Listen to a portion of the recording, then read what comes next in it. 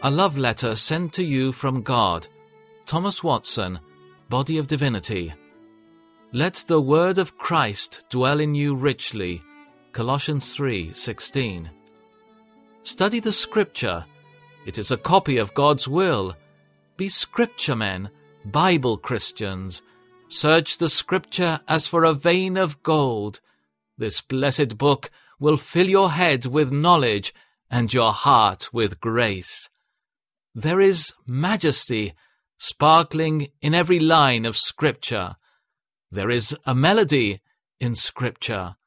This is that blessed harp which drives away sadness of spirit. How sweetly does this harp of Scripture sound! What heavenly music does it make in the ears of a distressed sinner, especially when the finger of God's Spirit touches this instrument. There is divinity in Scripture.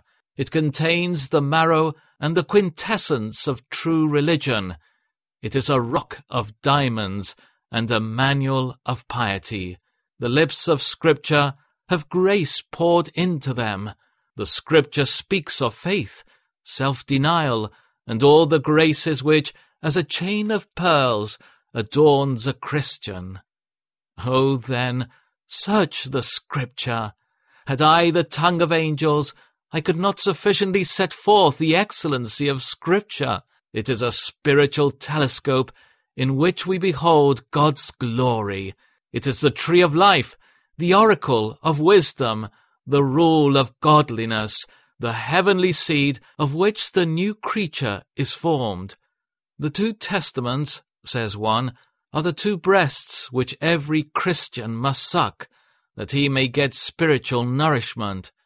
These holy leaves of Scripture are for the healing of our souls. The Scripture is profitable for all things.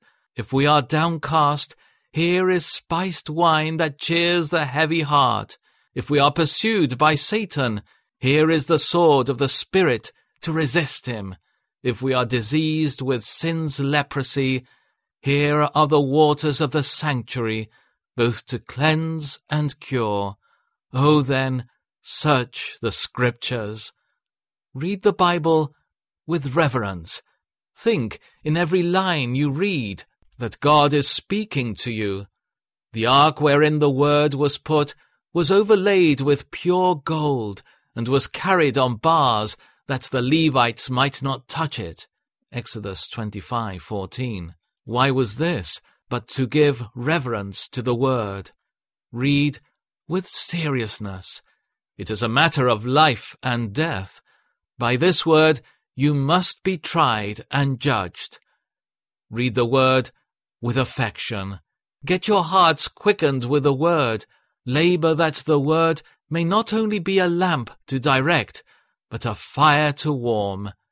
Read the Scripture not only as history, but as a love letter sent to you from God, which may affect your hearts. Pray that the same Spirit who wrote the word may assist you in reading it, that God's Spirit would show you the wonderful things of his law, so that the word will become effectual. Oh, how I love your law! I meditate on it all day long. Psalm 119:97.